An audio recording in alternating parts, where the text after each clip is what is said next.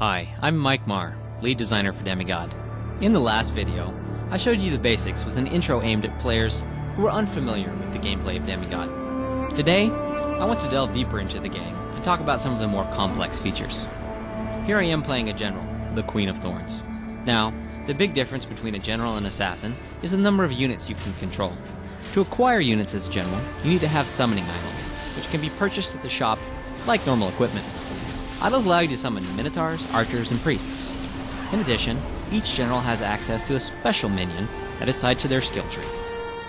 Generals need to juggle more factors than assassins when making buying decisions, because not only do they have access to all the equipment assassins do, they also have idols to consider. The trick is striking a good balance between gear and minions. Further adding to this balancing act are better idols that summon higher level minions, but are more expensive. To aid in configuring your Demigod's loadout, you can sell back items to your shop at a loss. However, this is usually not something you want to do.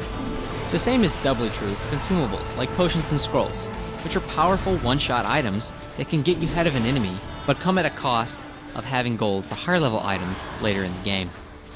Getting back to the Queen here, her special minions are the Shamblers, which are a ranged unit that can be mulched by the Queen to regain health and mana. I think of them as walking potions.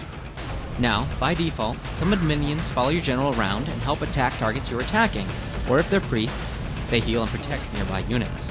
However, if you want to take a more active hand in controlling your army, you can select individual minions and order them, just like you would your demigod. This allows you to have your minions guard a specific location, or escort an allied demigod, for example.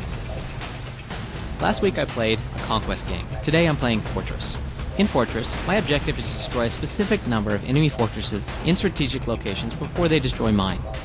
Oh, by the way, it's worth noting that alternate game modes can still be won by destroying the enemy citadel, like in Conquest, but this is a more difficult task due to the citadels being reinforced with additional health. Because I'm playing Fortress, I've chosen and specialized the Queen of Thorns for destroying structures. It's something she's particularly good at compared to other demigods. You may have noticed that I'm playing the Queen very differently than I would an assassin. For example, I've spent a lot of effort using my minions to screen my demigod's movement from the enemies. I often will charge into battle with my minions first, for better visibility in the fog of war, and as a buffer before I commit to an attack. Occasionally, I also use them as skirmishers at my flanks when retreating from enemy demigods and defenses. While there's still a lot more to cover, I hope this helps explain a few deeper concepts in Demigod. Thanks for listening.